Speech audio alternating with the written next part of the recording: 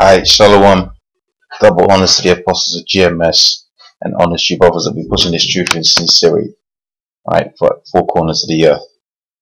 And this is going to be a slightly more thorough video as to what's happening out there within Russia. You know, I like to keep up on what's going on out there, alright, and pretty much things are escalating, okay.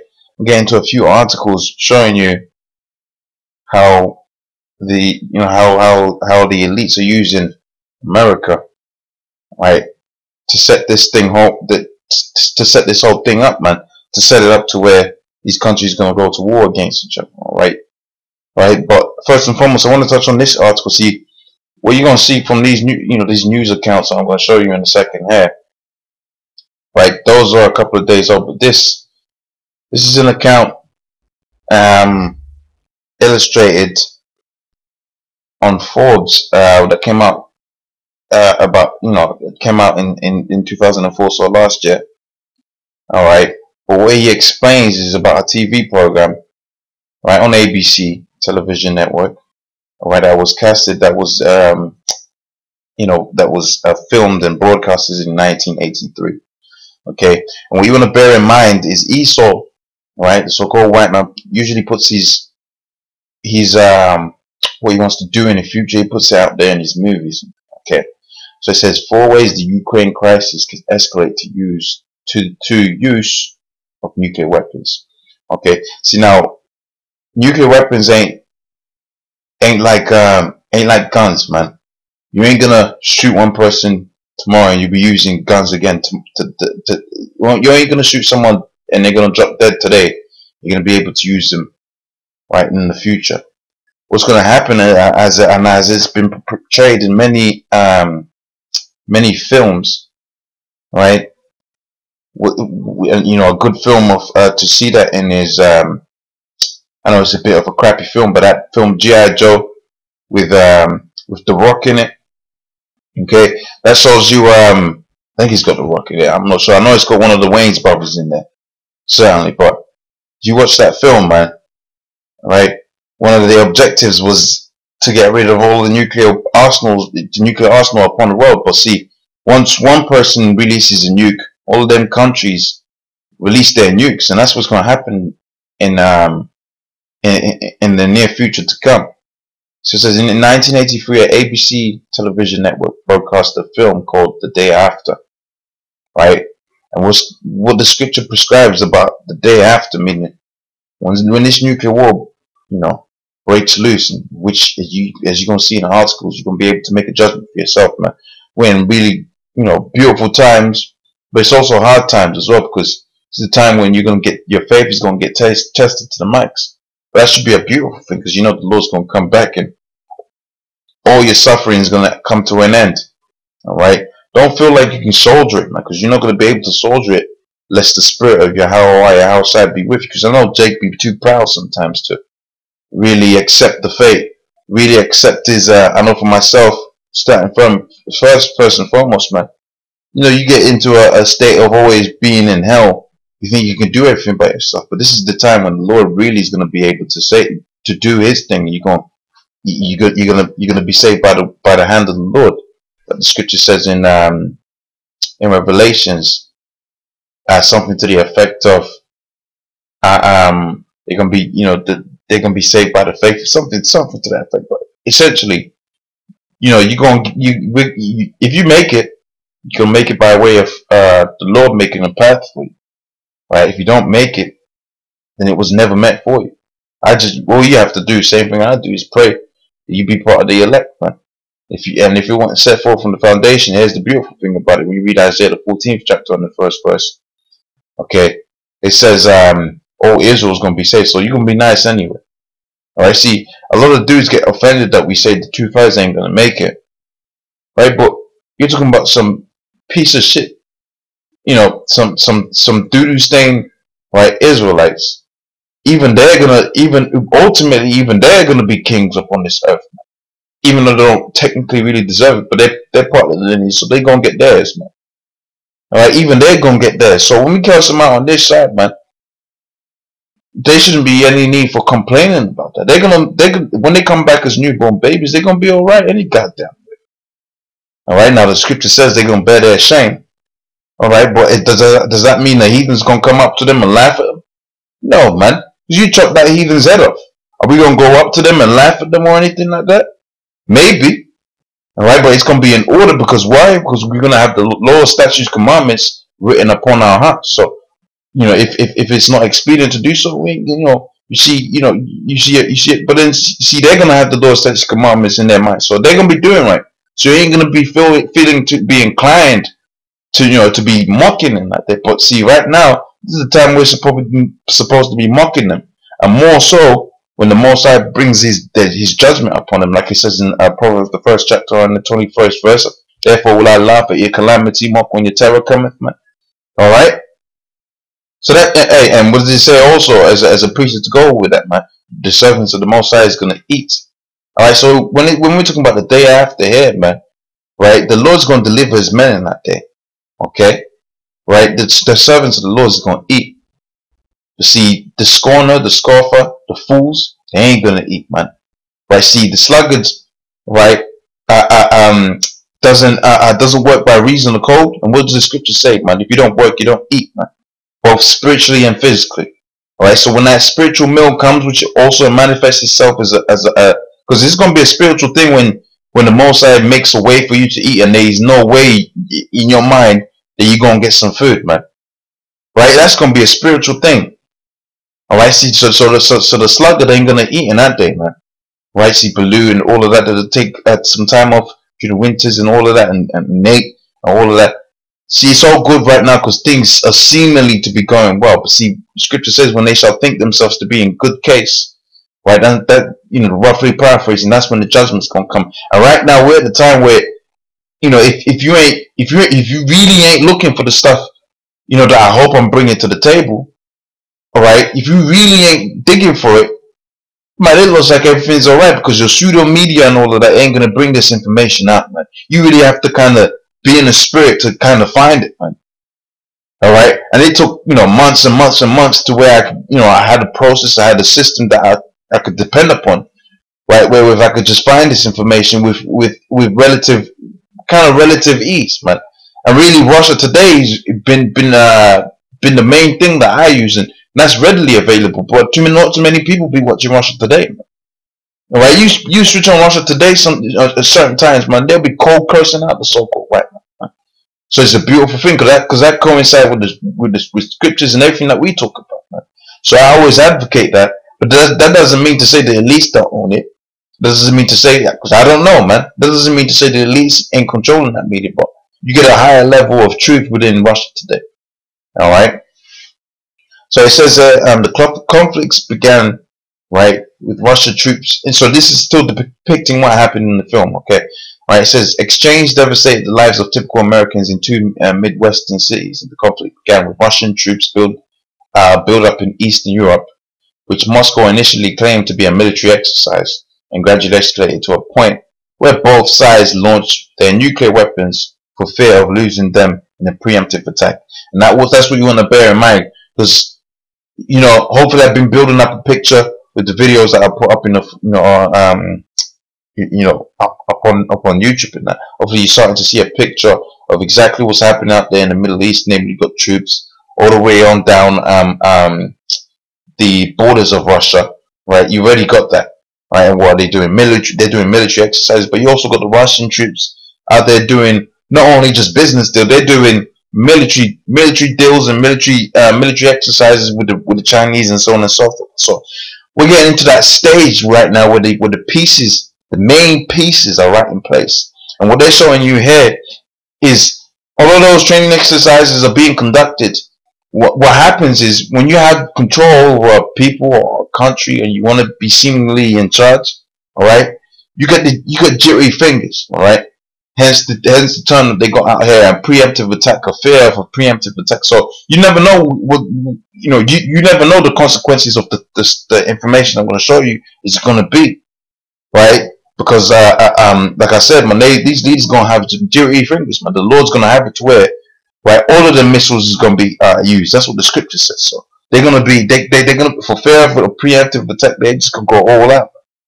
It says it's coming as it did during a period of U.S.-Soviet tensions and controversy surrounding the Reagan administration nuclear policies.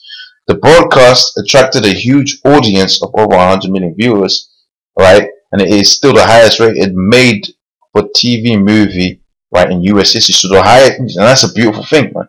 Now, I ain't watched the movie myself, right? But it's probably gonna be a good film. Alright, so I might have it to where, I download it because it was made in 1983. I probably, you know what, let's find out, man. Alright, let's find out. Okay, because we got the internet out here. Alright, if we go to YouTube, alright, let's probably be able to find this movie. Alright. Alright, so there you go, man. So you can watch that movie, man. It's right there on YouTube. Okay. Now, it ain't in HD or anything like that. Alright, but if you want to watch it in HD, it looks like you can. No, that's the day after tomorrow. But the day after, it looks like you can get that. Let's check out this copy. Alright. Yeah, that's the same quality. You can kind of get that to 480, man. Okay, so they're pretty much saying that was one of the best TV films that's ever been made. So you got it out there on YouTube, check it out, man. Lord's will, I have the time, to watch that, and I might even end up doing a video just off of that, man, because what the guy is saying here is pretty much on point. Okay, right, namely with the tensions and the controversies that they have out there, between Russia and America, right? And ultimately, that's going to lead to the World War, right? It says Americans haven't thought too much about such scenarios since the Cold War ended, because the Soviet Union dissolved. The ideological rivalries between Washington and Moscow ceased. However, these years' crisis over Ukraine is a reminder that Russia remains a nuclear superpower, and that the geopolitical sources of its security concern have not vanished. Right, so Russia wants to maintain its security, man. And when you got people on your borders, like it says here, man, they might opt for a preemptive attack. Okay, but you're gonna see how that preemptive attack is even more so agitated. But these articles that I've got here, man, these are fresh, man. These are brand spanking new. Okay, this one came in on the 8th, man. All right, but I don't want to spoil the surprise and all that. Brothers, have you brothers drinking way before the videos, well, way too soon before the video even finished, right? In response to the good news. But nevertheless, it says Americans haven't thought too much about such scenarios since Cold War ended. So because the Soviet Union dissolved ideological rivalries between Washington and Moscow. However, this year crisis over Ukraine is a reminder that Russia remains a superpower, a nuclear superpower, that the geopolitical sources of its security concerns have not vanished. In fact, Moscow may have greater reason for worrying today because it has lost the buffer of its allies. So, right, so the Soviet Union was a force to be reckoned with back in the day, because it would have had all the allies, and them allies would have had all of their infrastructure in terms of military built up, unlike today where they might not have that military structure built up because they're relying on America, or they're selling them oil or something, whatever. All right, I don't know the ins and outs of the old Soviet Union. Okay, it says, and now finds its capital only a few minutes right from the eastern border of Ukraine by jet, less by a missile. Right, so if you know history of the region, then it is easy to see why Moscow might fear aggression. Okay, all right. So I'm not going to read this bit because you can read that for yourself, right? But the point I wanted to get out of this particular article, which was a good article, we got a movie out of it as well, a good movie at that. All right. So let me see this. Let me see this one. 1983. Yeah, so that's still the same. That's that's still the same quality. But before I could get a better quality for you brothers, anyway. Right. So this is the news that came out today, man. All right. It says reports of U.S. plans to put missiles in Europe. Right. Don't build trust for the Kremlin. It says reports of U.S. plans to deploy missiles in Europe hardly promote the balance of interests of continent and mutual trust. This is President Vladimir Putin spokesman Dmitry Peskov said. So the guy speaking for Putin, man, right? He's letting you know that the America, they ain't just putting like ballistic missiles out there or anything like that. See, that's the message I've been trying to put. When you use nuclear weapons, man, right? You use nuclear weapons for all-out clean assault, man, right? You don't really hear about, and I'm pretty sure there hasn't been a nuclear conflict. Let me see if there's been any nuclear conflicts, man. Nuclear conflicts today. All right, nuclear conflicts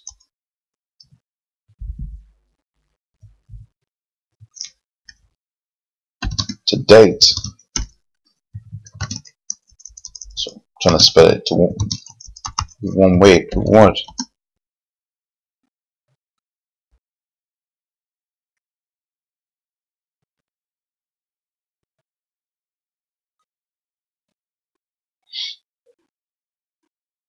Right. See, it doesn't look like, man. It doesn't really look like there's been any kind of nuclear conflicts or any scenario where a country or a nation has gone up with nuclear war, man. Nuclear weapons, man.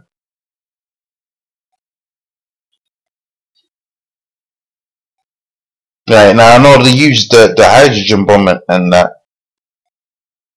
but the ones they got today, man, they're a lot different. They're more powerful and cause a lot more destruction. But anyways, I wanted to support a point I was making, right? That when you put nukes, right, and they're directed at Russia, man, that's gonna lead to some devastating things, man. Okay, so certain actions aimed at escalating tensions, of course, will not be anyone's interest, right? For sure, this issue itself hardly promotes mutual trust and balance in interest between on the European continent. All right, and that's all I'm going to read from that because that's all that needs to be gotten from that, man. All right, it says UK has oh no, see, it says read more. UK could host right counter nukes to counter increased Russia activity. We don't really hear nothing about increased Russia activity, man, because that's all falsified, man. Right, that's all made up. Okay, it says UK Foreign Secretary Philip Hammond, right, has said in an interview that placing nuclear warheads on British territory is not ruled out. So they would even put it on English soil, right, so that it's closer from America, right, from Britain, coming from Britain to Russia, man. Right, nuclear warheads on British territory is not ruled out, but it would have to be a very delicate act, right? So they're considering, military strategies like that. All right, says there have been some worrying signs of stepping up levels of activity both of Russian forces and by Russian-controlled separatist forces in Ukraine. So again, man, that's all I need to say out of that, man. You get the full empty of that, really. I know I told you it was going to be a little bit of a long one, right? And then this is the last article. It says U.S. considers deploying missiles in Europe after Russia allegedly violates Cold War era nuclear treaty. Right, so that's what they're saying. It says Washington, Obama administration is weighing a range of aggressive responses. So it's not just the nuclear weapons that they're going to do, man. It's multiple responses, man. Okay, right? Responses to Russia's alleged violation of the Cold War era nuclear treaty includes, right, including deploying land-based missiles in Europe and preemptively, right, destroy Russian weapons. Right, it says this counterforce option, right, among possibilities the administration is considering as it reviews its entire policy towards Russia in light of Moscow's military intervention in Ukraine is its annexation of Crimea and actions, right, the US deems confrontational in Europe and beyond, right? But man, if you go into the history of all of that, man, you find out, man, a lot of that is hearsay, man. That the Americans are saying. Really, Russia ain't really did nothing like that, man. Right? It says, and the options go so far as one implied, but not stated explicitly, that would improve the ability for US nuclear weapons to destroy military targets right on Russian territory. It's all right. It all has a certain Cold War ring, right? Even in the White House ultimately decides, right, to continue tolerating the alleged flight testing of ground, and they're saying the Russians are testing their missiles. What the Americans gonna do? They're gonna put nukes and nuclear warheads on British soil, right? So then man can't do their testing, just the testing, man, right? Ground launch cruise missiles with a range are prohibited by the treaty, right? And those are just some cruise missiles. What are they gonna put? They're gonna put some nuclear warheads in there. So man, it's escalating tensions, and this was posted up June 5th, so 3 days ago, man. Right, 2015. All new, brand spanking new news. All right. Hopefully, that was of some use. All right. I didn't really put so much entertainment into that one. So, hopefully, you got something out of it. You get bored out your head, but you got a film that you can watch there. I won't watch that. I'm probably gonna do a video on that. And you got pure articles you can read there. Russia Today, National Post, on Forbes, and all of that, man. Alright? So, with that, I must say double honesty, apostles of GMS. Honestly, brothers, I'll be pushing this truth and sincerity, man. You can see this thing is built, man. It's not even, we're not even at the stage of building up. We're putting, you paint the picture. You're putting the final touches to it, now, man. The script is set in play. Now you got the cast, right? The cast is in play, right? You got the scenery, right? The scenery is in place, man. All right. We're just waiting for the directors to say go, man. That's it, man. The director being Yahweh, man. Okay. All right. Say shalom.